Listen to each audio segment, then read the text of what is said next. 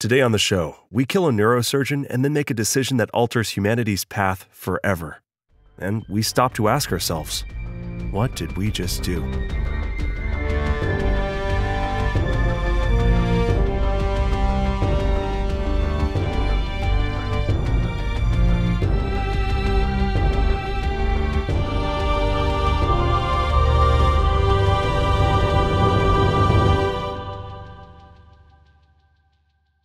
Welcome to Lore Party, the podcast that explores the stories, characters, and universes of our favorite video games. My name is Leo. And I'm Lawerence. And today we are tackling the first part of a two-part thing. Potentially. We'll see. We'll find out.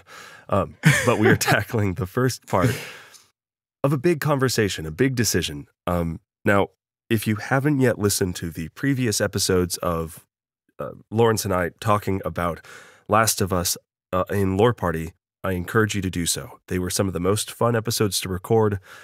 People seem to like them. Check them out. They're a lot of fun. Exactly. Why are you starting at the last episode? What's wrong with you? Who are you?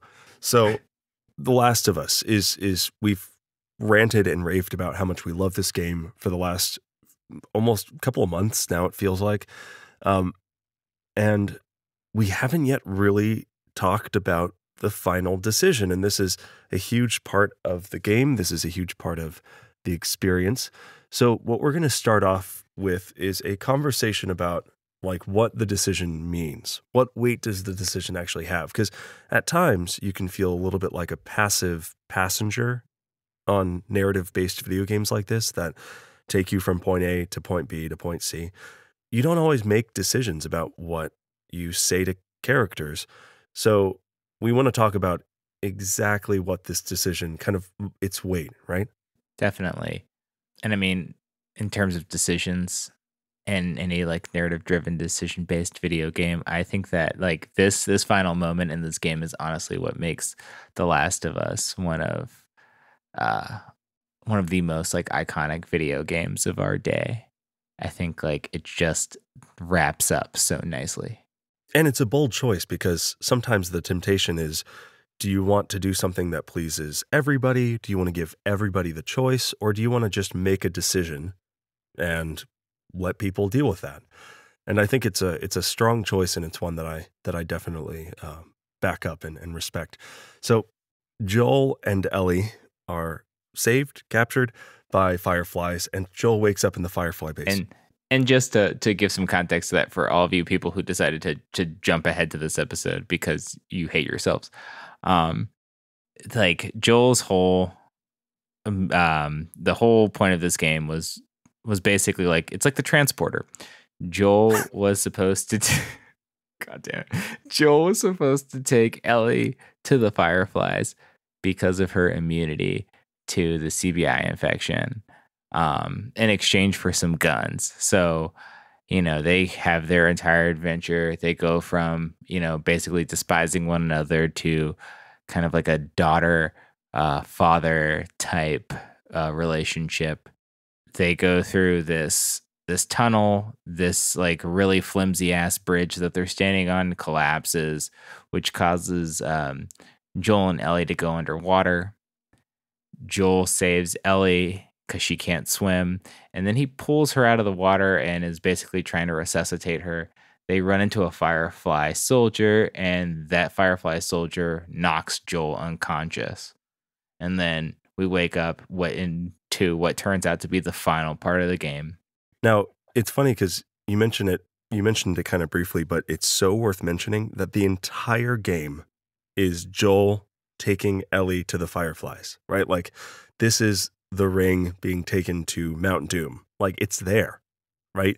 Joel wakes up having been knocked out by a firefly soldier, but he wakes up to see Marlene, of all people, and he, in a lot of ways, like, he succeeded. Like, you did it, Frodo. Yeah. You got the ring to the mountain. You're done.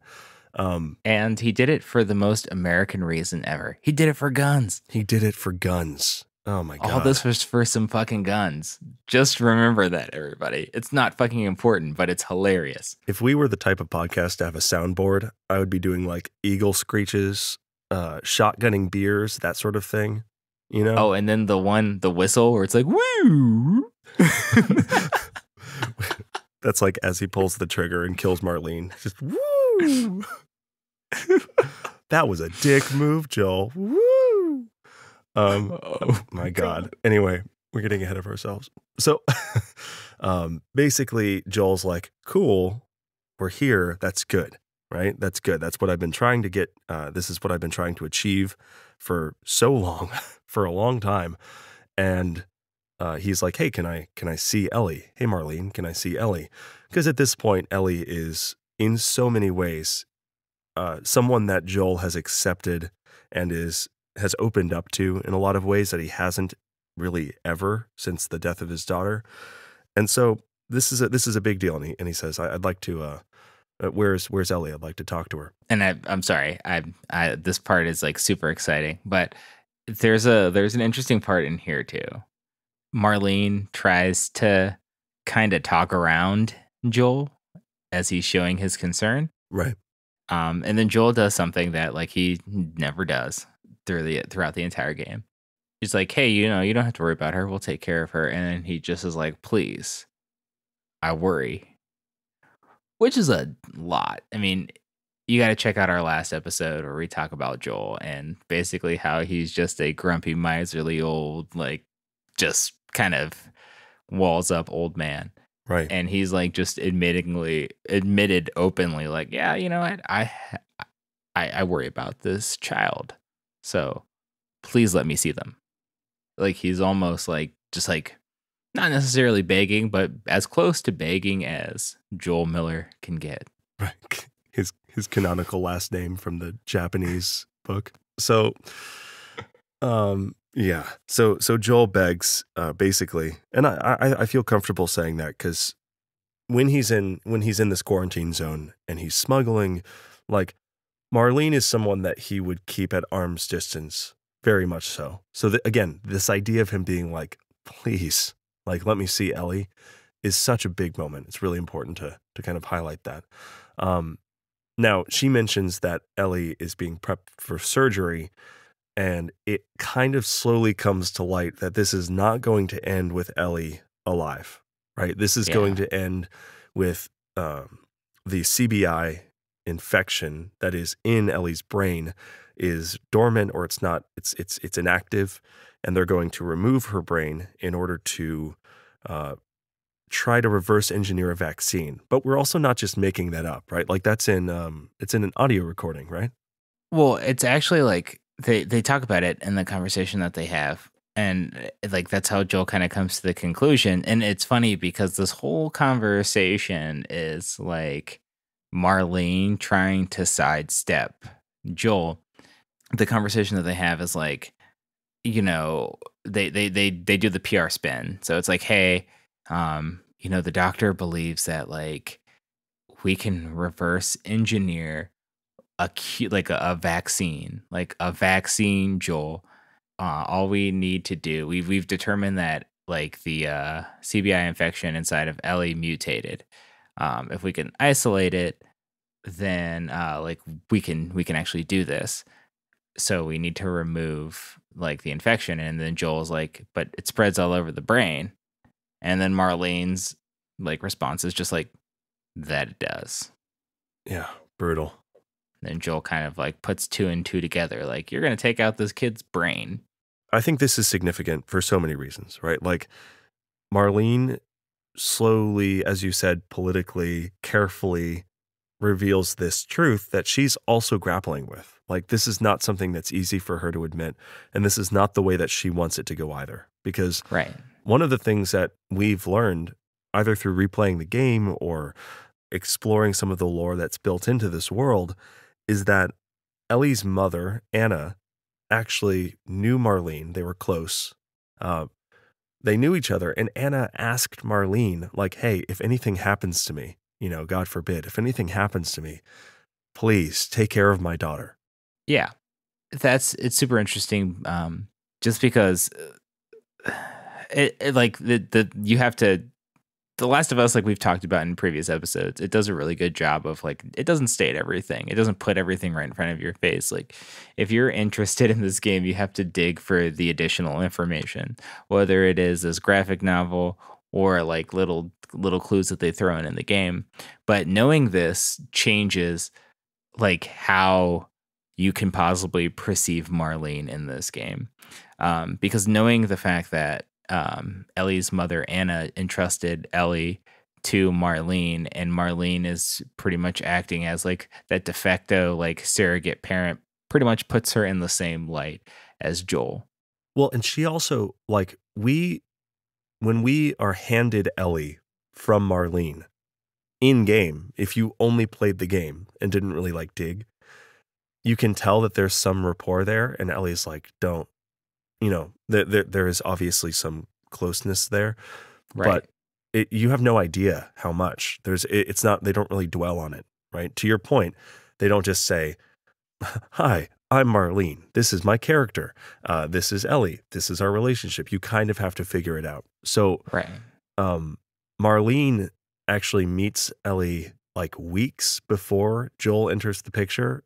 And ultimately, Ellie ends up, after Riley passes, and we talked a lot about that in the second Last of Us episode, but after Riley passes, Ellie and Marlene like spend a lot of time together.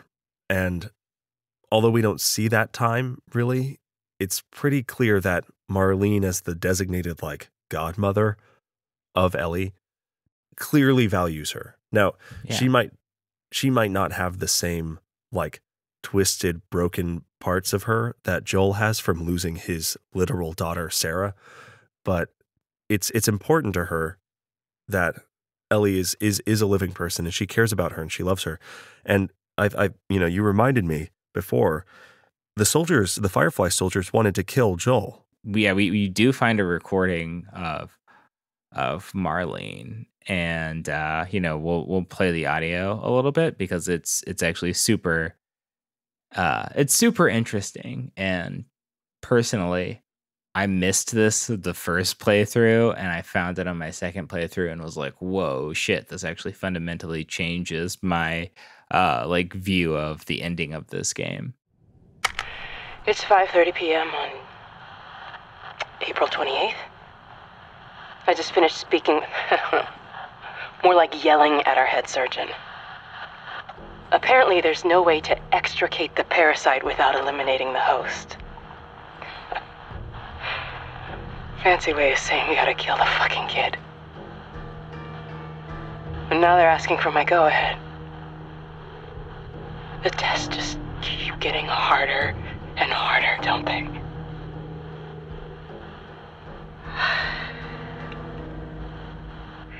I'm so tired. I'm exhausted, and I just want this to end.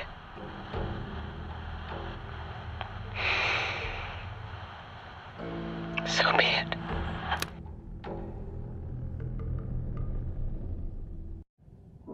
Hey, Anna. It's been a while since we spoke.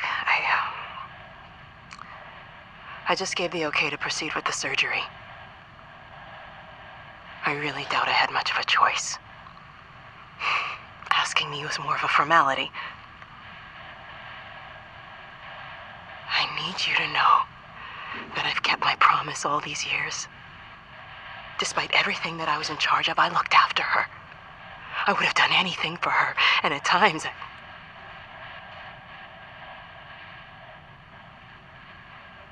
here's a chance to save us. All of us. This is what we were after. What you were after.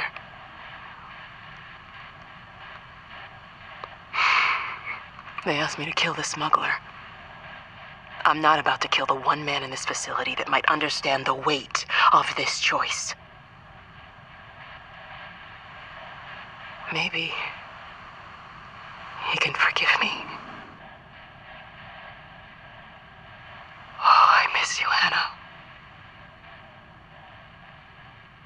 Your daughter will be with you soon.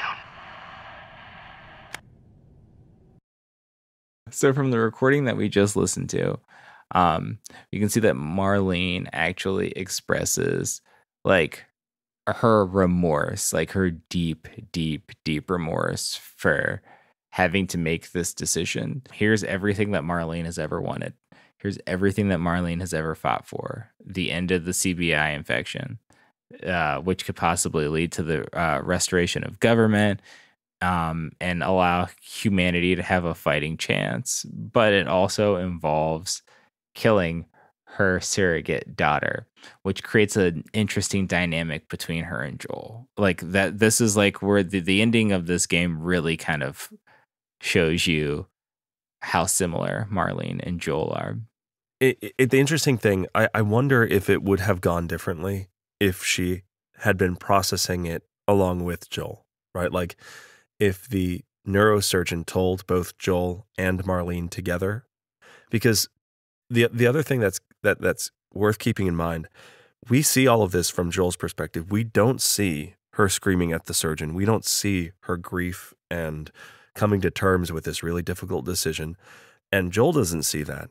So for Joel, who just spent a year and a half, 2 years with this girl, and this woman who's just been doing whatever, right, is saying, "Oh no, it's Joel. We're just gonna take her brain out. Like it's fine."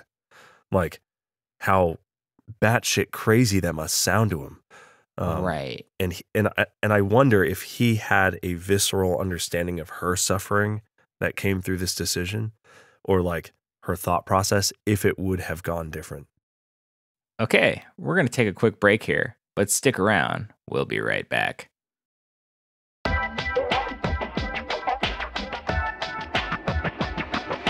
Hey, it's Abu. I'm a producer and host here at Lore Party.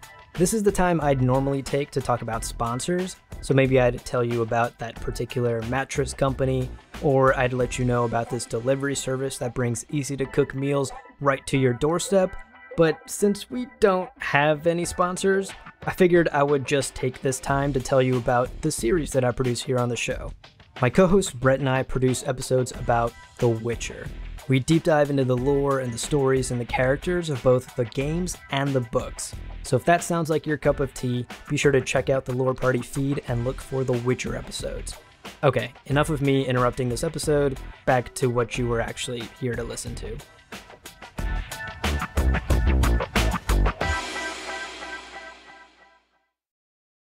So Joel somehow, how does he do it?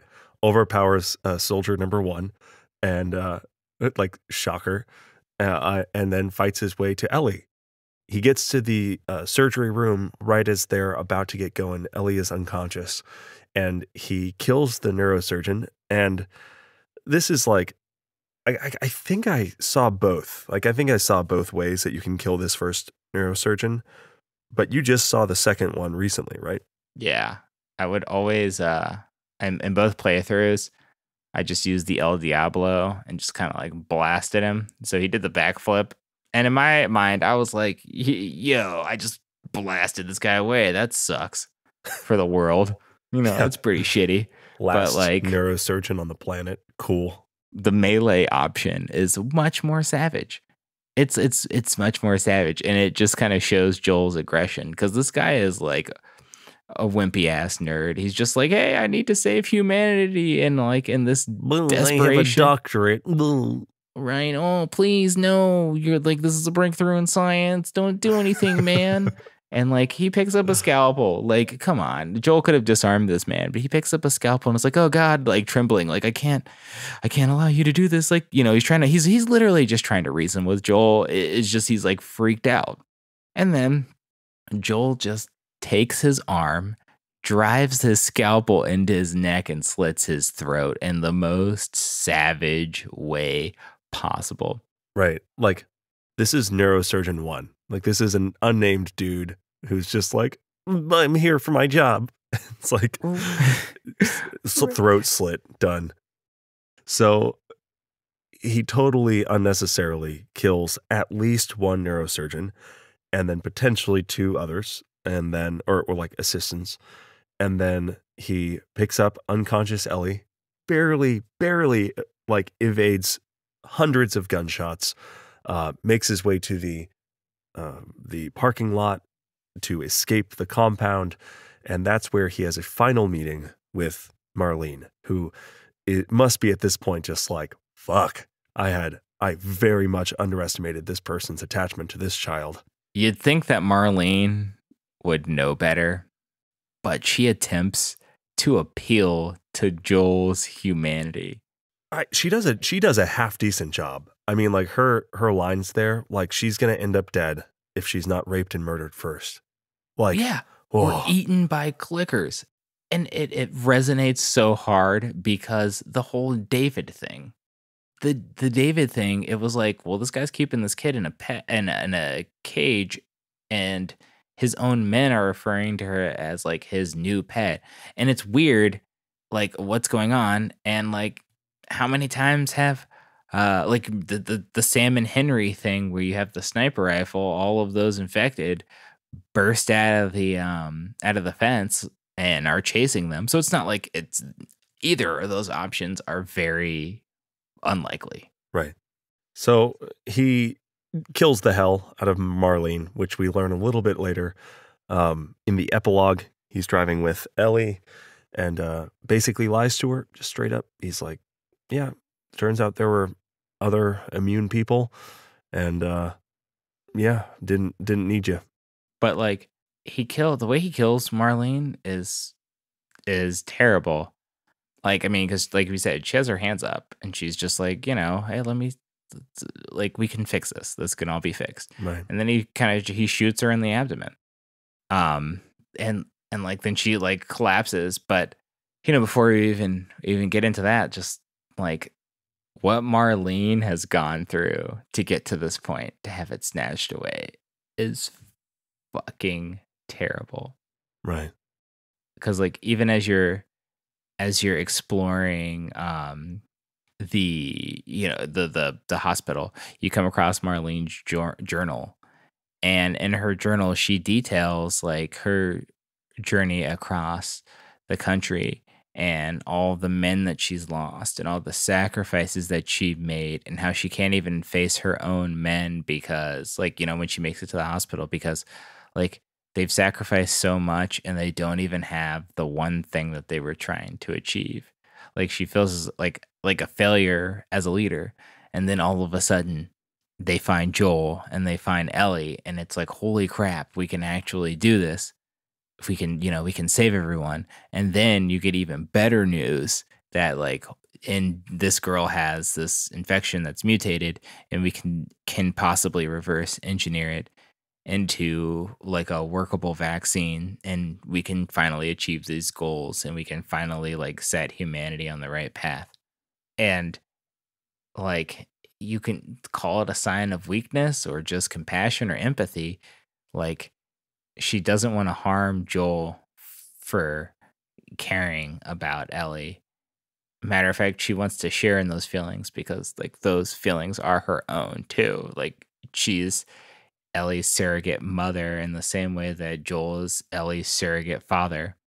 And those feelings are get her shot in the fucking head. Yeah. And like Joel, like after Joel, shoots her in the abdomen, he puts Ellie in the car and then comes back to finish the job. And Marlene begs for her life.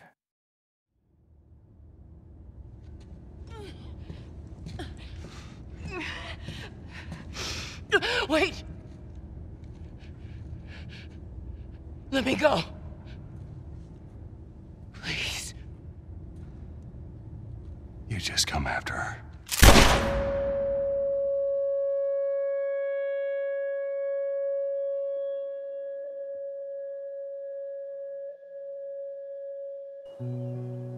So as you could hear from that audio clip, it was pretty brutal. Like Marlene's begging for her life. And Joel's response is, nah, you'll just come looking for Ellie. And then just shoots her in the head. It's crazy. So calculating. So like practical, no compassion for Marlene as a person. He's not like, I'll keep my eye out for another immune person and send them to you. It's just like, no, you're going to risk what I've decided is mine, which is happiness, finally. The weird part about that whole thing, and the strange part about that, and I guess the scary part about that is like killing Marlene is technically like just disables the Fireflies after you killed their scientist. Like, regardless of if you even removed Ellie's brain or not, or if they were just like, fuck it, take the kid. Like, dude, you killed a fucking scientist in the middle of the goddamn the apocalypse. Like, right. Someone that was like close as hell. Even if you could somehow find another fucking scientist, you have to get them up to speed. Right. Joel, our hero. Humanity took Joel's daughter. So Joel took humanity's daughter and then shot her mom in the face. Damn. Yeah. Also terrible. Took Jimmy Cooper. And 14% of America. And 14% of America. That's bonkers. It's crazy. So from the moment that you discover that he pulled the trigger and killed Marlene to basically the credits, what was your reaction the first time you played the game? My reaction was like, holy shit. The first time around, I was like, okay, this was bullshit. Like, they shouldn't have tried to kill this kid. Like, it wasn't a great decision. But then I sat around and I thought about it for a second. Like, I don't necessarily believe that. Like, Joel made a choice for Ellie. Right. And I don't know if that's necessarily fair. The second time I played that through and I could understand what Marlene's feelings were, I was completely torn because I don't know how I feel about, sacrificing one for the betterment of many, especially when there's like not necessarily proof, but like it was heavy and confusing as hell. So I can't really plant my flag on one side or the other. Right. Well, and I think what's so masterful about this is when the first time I went through the game, she asks him, were you telling me the truth? Or they have that kind of final electric moment before the credits roll. And I found myself just like, I couldn't even breathe. I was so like, what's he going to say? Like, what is he going to tell her? And then he lies to her again. And she's sort of like, okay. And it's like, clearly, she's not like, oh, cool. Clearly, I don't know. I was pretty clear that maybe she still suspected things and that this was maybe the beginning of something. But yeah, I got through that whole scene without ever really going, what I did was wrong. Right. Right. Like I got along through that still on Joel's side because, again, I think similar to you, I felt this kind of visceral rage that they were about to kill Ellie. Now, what's so crazy about that is they have so successfully put us in Joel's head for that to be our primary reaction. And then the maybe hours following seeing the end of the game, you start going, well, wait. How many people did I kill on the way there? And Ellie might save every remaining human, and there are not that many humans left. What is so brilliant about all of this and about the world building of this game is that the choice is not a simple one. And because you chose one way or because you chose another way, you're not a good or a bad person. You're just, you're subject to the forces that they've built in this series now, this franchise. All right, so we've talked a lot about the moment and kind of how we handled it going through it, but I do think it's important with the clarity of having finished the game. We're going to, in the next part of this conversation, really take a deep look at the choice and how Naughty Dog, in writing this game and building this world, made it not such a simple choice. Well, that about wraps it up. We hope you enjoyed this episode. And if you did, please take a second to rate and review us on Apple Podcasts. It really helps us grow the show. And be sure to connect with us on Instagram and Twitter at lore_party. Thanks for listening, and we'll catch you next time.